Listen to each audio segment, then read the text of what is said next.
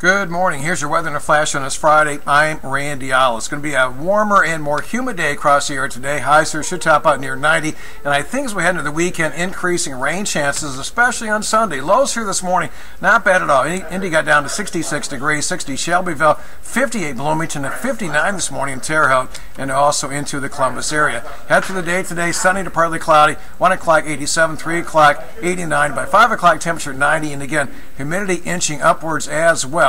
On Futurecast here on Saturday, don't cancel your plans. I'm going to keep in our chance of a spotty, isolated afternoon shower, thunder shower. Most areas should be dry. Hot tomorrow, 92 here in the city, 94 Bloomington, 95 in Bedford. And then on Sunday, a much better chance of showers and storms. Not going to rain all day long, but showers and thunderstorms could be here at any time.